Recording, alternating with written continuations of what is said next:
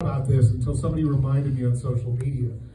There was a commercial back in the 1970s where it's an animated cartoon, this basic animation, a lot of lines, sketches, and maybe a little bit of color. This kid walks out into the forest, and there's an owl wearing a mortar board on his head, and he's up in this tree. The kid walks up, "Mr. Owl, how many licks does it take to get to the center of a Tootsie Roll Tootsie Pop?"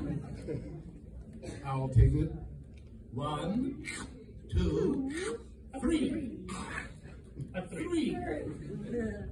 In my head, for some reason, I changed it, and 1, 2, 3. 3.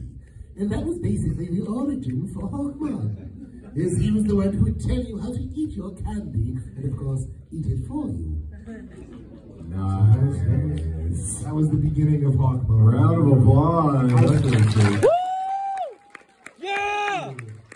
I very rarely turn down a job, to be honest with you. People ask, what's your favorite role? And I don't know what you guys ever say, but mine is yes.